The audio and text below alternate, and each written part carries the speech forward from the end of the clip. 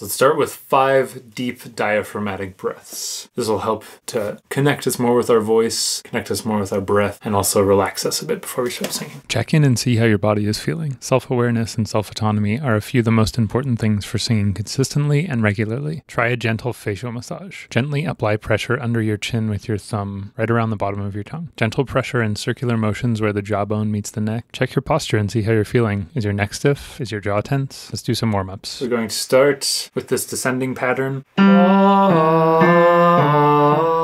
See where your voice is so you can work with it. I sing this descending pattern to begin with to make sure that my lower register is relaxed. After that, I sing in the very top of my range in a supported head voice, and I descend in the same pattern. So it's going to sound like this.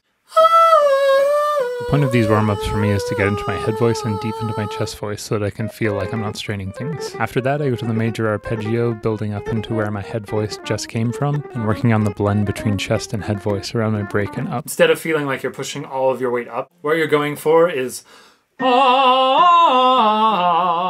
I do this so that I can establish how much space I have to push there and how much power I have. Every day will be different.